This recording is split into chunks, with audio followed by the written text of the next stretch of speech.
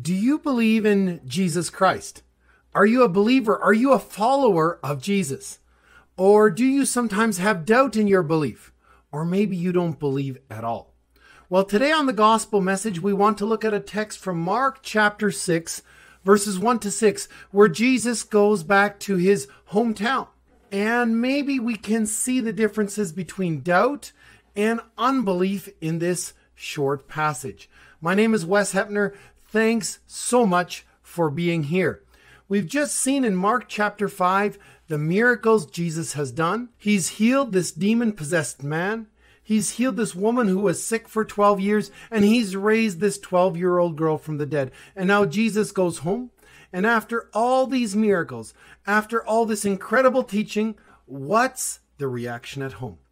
Before we go into that, let's pray. Heavenly Father, we come to you in the name of Jesus Christ, and we thank you, and we praise you that you are God, that you are good, that you are loving, that you are kind, that you are merciful, that you are true. Thank you that you always keep your promises. Heavenly Father, I pray that you would bless this program. I pray that you would touch each listener, especially those that are maybe struggling with doubt or maybe in unbelief and do not believe. And maybe this text will help them see what that really looks like. Heavenly Father, thank you for your word that teaches us in a perfect way. And I pray that your spirit would be upon each word, that it would be blessed by you. I pray this in the name of Jesus Christ. Amen. So if you have your Bible, take it and open it to Mark chapter 6. We want to read the first 6 verses, and we're going to look at what unbelief means. But first, let's read. Mark chapter 6, 1 to 6, it says, "And he went out from thence and came into his own country. And his disciples followed him. And when the Sabbath day was come, he began to teach in the synagogue. And many hearing him were astonished, saying, From whence hath this man these sayings? And what wisdom is this which hath given unto him, that even such mighty works are done by his hands? Is not this the carpenter, the son of Mary, the brother of James and Joseph of Judah? And are not his sisters here with us?" And they were offended at him. And Jesus said unto them, "A prophet is not without honor, but in his own country, and among his own kin, and in his own house. And he could do no mighty work, save that he laid his hands upon a few sick folk, and healed them.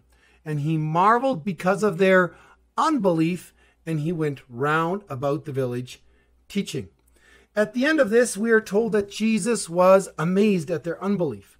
And so maybe to help us understand unbelief, let's look at the word doubt. Are they the same thing? See, doubt is not the absence of faith, it's the questioning of faith. Listen carefully. You can only doubt what you believe. In Matthew chapter 4, Peter walks out on the water to Jesus. And after a few steps on the water, Peter begins to sink. And then Peter cries out to Jesus to save him from drowning. And listen to what the Bible says. Jesus reaches out, grabs him, and says, "You have little faith. Why do you doubt?" See, Peter had faith even though it was little, and he had doubt at the same time. Doubt is not the absence of faith, but questions in our faith. This brings us to unbelief. Unbelief is the determined refusal to believe. Doubt is a struggle faced by the believer, the follower of Jesus Christ. Unbelief is a condition of the unbeliever. Unbelief is an act of the will. It's a choice. Unbelief says, "I hear what you're saying and I choose not to believe it. I reject what you're saying altogether." 1 Timothy chapter 1 verse 12 and 13 says, "I thank Christ Jesus our Lord, who hath enabled me, for that he counted me faithful, putting me into the ministry, who was before a blasphemer and a persecutor and injurious, but I obtained mercy because I did it ignorantly in unbelief." Paul is saying, I did these things out of ignorance. I could not understand the truth. And unbelief. I resisted the truth.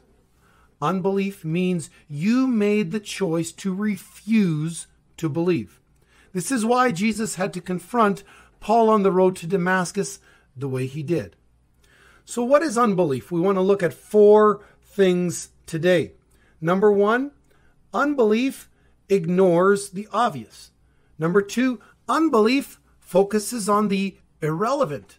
Number 3, unbelief is easily offended.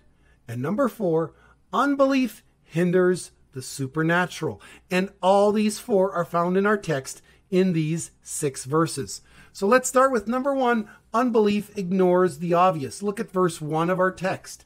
And he went out from thence and came into his own country, and his disciples followed him.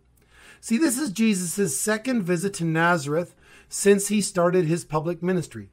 The last time he attended church, he delivered the message, and when he was done, the church people decided they were going to kill him by pushing him off a cliff.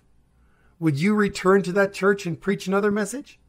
But because Jesus is full of grace and mercy, he decides to return one more time.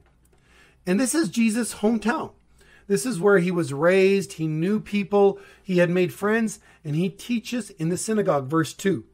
When the Sabbath day was come, he began to teach in the synagogue, and many hearing him were astonished, saying, From whence hath this man these things? And what wisdom is this which was given unto him, that even such mighty works are wrought by his hands? See, they didn't attempt to kill Jesus on this occasion, but their unbelief had not changed. Jesus' teaching had authority. It was knowledgeable, it was powerful, and it was unmatched. The Bible tells us this. And this is why many were amazed. And this word amazed means to strike or to blast. Today we'd say his teaching was mind-blowing. Yet the amazement of the audience did not lead them to put their faith in him as Lord and Messiah. Instead, they hardened their heart and continued rejection. Rather than recognizing the obvious that Jesus was empowered by God, the people of Nazareth questioned the source, saying, Where does he get this wisdom and power to do these miracles? They did not accuse Jesus of being empowered by Satan like other people already had done, but they were also not willing to acknowledge that his power came from God. Their unbelief is seen in their question. In order to maintain unbelief, you have to look for an explanation other than the obvious one.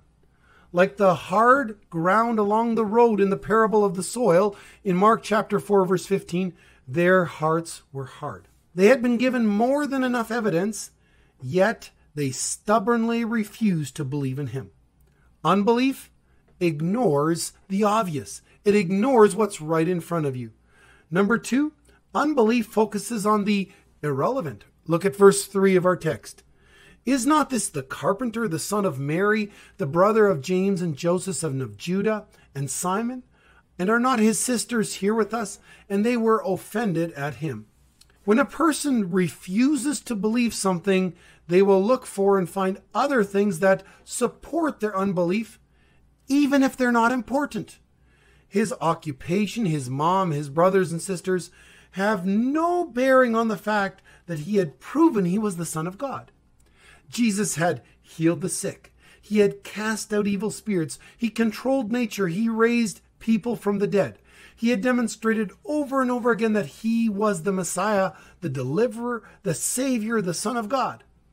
Unbelief, the refusal to weigh and see the evidence, will focus on the irrelevant, the things that are not important. And my friends, people do the same things today. Unbelief will say, well, Jesus died over 2,000 years ago. He was such a great teacher like many others. How can he change my life today? And maybe that's a good question, but the list could go on and on. Unbelief looks for irrelevant and non-important issues surrounding Jesus in order to write Jesus off. Unbelief is determined to find things and reasons not to believe. And so the people brought up his occupation, his family. They turned to all kinds of stumbling blocks to defend their unbelief. They diverted their attention away from the truth in order to justify their rejection of Jesus. See, they had only known him as the son of a carpenter. They were unwilling to embrace him for who he truly was, the Son of God. Their unbelief, their determined refusal to see and accept the truth would not allow them to see Jesus for who he truly was. So in this text, we see unbelief ignores the obvious. And number 2, unbelief focuses on the irrelevant. And number 3, unbelief is easily offended. Verse 3 at the end says, and they were offended at him. And in verse 4, Jesus says, a prophet is not without honor, but in his own country and among his own kin and in his own house. The word offended means to snare or to cause to stumble. And that's really what it does when we are offended. It carries the idea of making someone outraged, shocked, disgusted, dismayed, or appalled. They were angry at Jesus because of their unbelief. We're not told exactly what Jesus taught in the synagogue, but the people were outraged. Their unbelief caused them to be offended, to react negatively toward Jesus. I wonder if you've ever been there where people are angry and hurt and offended for what you believe. Welcome to 2022. Our world is like that. Remember, they were angry, hurt, and offended at Jesus as well.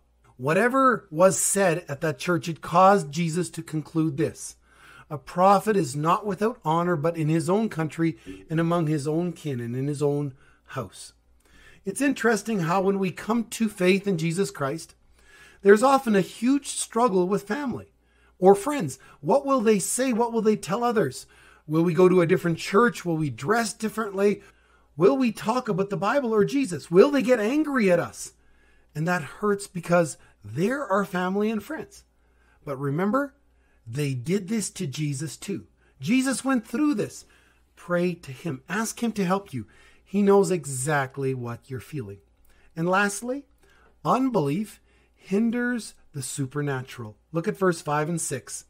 And he could there do no mighty works, save that he laid his hands upon a few sick folk and healed them. And he marveled because of their unbelief. And he went round about the villages teaching. The people's unbelief impacted what Jesus did and did not do among them. Now let's be clear. Does that mean Jesus was unable to do miracles? The issue was not that he lacked the power to do the miracles. Rather, there was no reason to do the miracles there, since the purpose of miracles was to confirm the truth and reveal himself as Lord and Messiah, and to lead sinners to saving faith. See, these people had already said no to Jesus. They would not believe. Miracles were unnecessary. Now listen carefully. Jesus does not need your faith to perform miracles.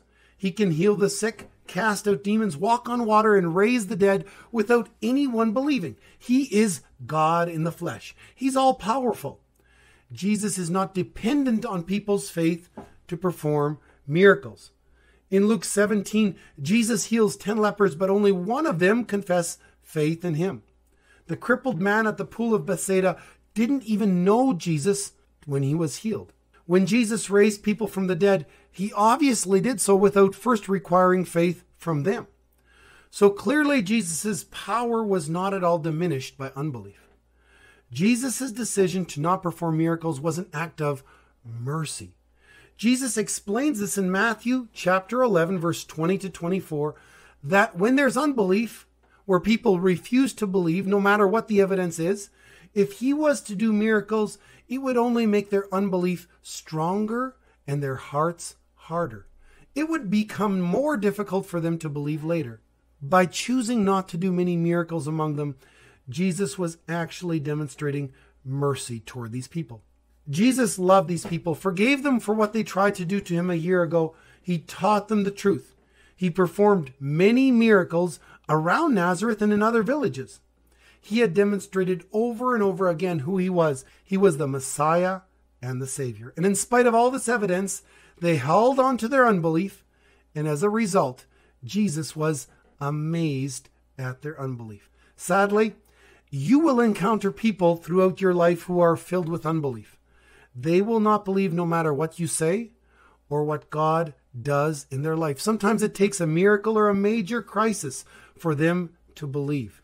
But our job as Christians is to love those people, forgive those people, to care about those people, to pray for those people, never to condemn or be angry with them, but to show them a better way, the way of a child of God, and putting your faith in Jesus Christ. You've been listening to the Gospel Message Radio program. My name is Wes Heppner. Our website is gospelmessageradio.com. I pray that you have a blessed next week. Thanks so much for being here.